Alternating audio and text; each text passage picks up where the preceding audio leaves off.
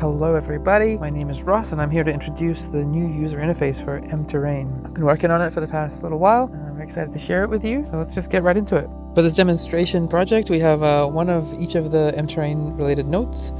We have the MTerrain node, we have an MGrass node, an MNavigation, Region 3D, Empath, an MCurveMesh node. Now there are other nodes that come with this plugin, but we're not going to cover them here because they don't necessarily interact with the new UI that we've created. So when you click on the MTerrain node, you'll see this toolbar that appears down here. This is where all the settings related to sculpting and painting and grass and all that will appear. Here we have the settings button, which will open up a panel with some options to import and export terrain related images. Here you can import height maps and color maps and export them as well. You'll see the color layers that you create will appear here and the height map itself. And you can set the export folder path. And over here is the option to import the .res files that MTerrain creates. We have the image creator here, which is where you create the uniforms that you will then use in the shader for painting color layers onto your terrain. And there's an option here to show the status bar, which just gives you some extra information. Here we have more settings. You can remap all the keyboard shortcuts for MTerrain. Everything you can do with the keyboard you can remap here. At the bottom here there's a restore defaults button. And here we have the save config settings, compression and stuff like that. It's region information, the settings that you've chosen for your terrain, base size and info window, which we'll add more stuff to later. So you can click this button to edit the currently selected node, or you can click the three dots to see a list of all the nodes in your scene and all the edit modes that are available for them. This button allows you to walk along your terrain at a constant height. It's good for seeing scale. There's currently a bug where after you've moved, if you try to free look in the editor, it'll jump you back to where you were before you started walking. We're still trying to fix that. And you can place a human for scale. So let's hop into editing. If you click on this button, you'll enter sculpt mode. A little cursor appears for the brush. You can paint and raise the terrain like that. This is the layers panel where you can hide different layers, you can rename them. You can merge layers, add layers, delete layers. Just keep in mind these are destructive edits. You can't undo merging layers or deleting layers. Let's look at the brushes window. Here we're in sculpt mode. You can see all the sculpt brushes, the raise, bring to height, smooth, remove layer, hole. Click on them to select and different options will appear relating specifically to those brushes. And the brush size you can control with this slider, or you can also control mouse wheel to zoom in and out, or open bracket, close brackets, similar to Photoshop. Let's look at masks. So you can place a brush mask like this, increase the size, change the rotation of the mask by 90-degree increments only. You can also invert the mask. This will shape how your brush affects the terrain. You can use the middle mouse button to move the terrain mask to a new location. Right click will cancel the mask, or you can press the little X here.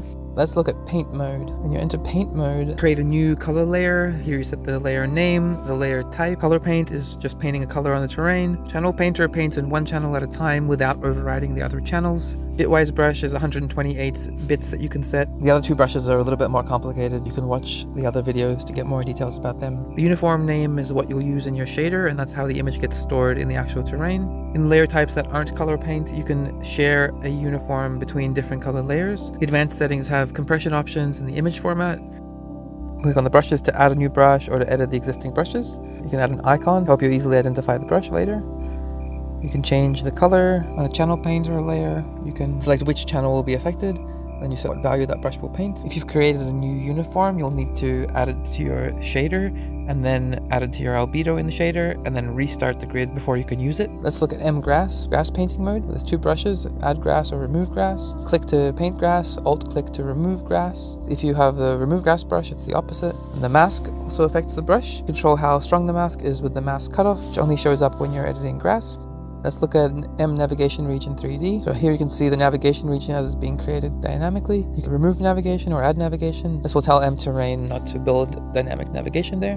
Let's look at Empath. Empath allows you to make things like rivers and roads. When you click on the Empath node or enter Empath edit mode, this toolbar will appear here and there's lots of settings there. So you click to select points, shift click to select multiple points, control click to add new points, and alt click to remove points. So let's just add some points here. My Empath is set up to make grass wherever the path is. My MCurveMesh has a basic box cube, which is what you're seeing rendered along the curve. As you can see, it's snapping to the terrain. Shift click to add handles, and if you select 2 points, you can disconnect, connect. You can flip directions. If you have handles, you can press collapse to collapse the handles, and it won't update immediately. You just have to re-enter edit mode or move a point like this. Delete points. Extra options like scale and tilt, which you can access over here. Some other settings you can take a look yourself. And in the inspector, you can control what the path does, how it affects the terrain. You can deform the terrain, you can auto paint it, or you can automatically add grass or remove grass from along the path. You can resize the panel by clicking and dragging on the border, and also the panel will follow the color theme of the editor. It even works with light mode, although there's still a few bugs. Over here we have a mini map. This is a companion plugin for MTerrain that I've made. It reads the height map data from your terrain. It helps you not get lost when you have big terrains, and you can click on it to navigate, to jump to a specific location, and it shows you where you are on the map. I'll post a link in the description once it's ready to go.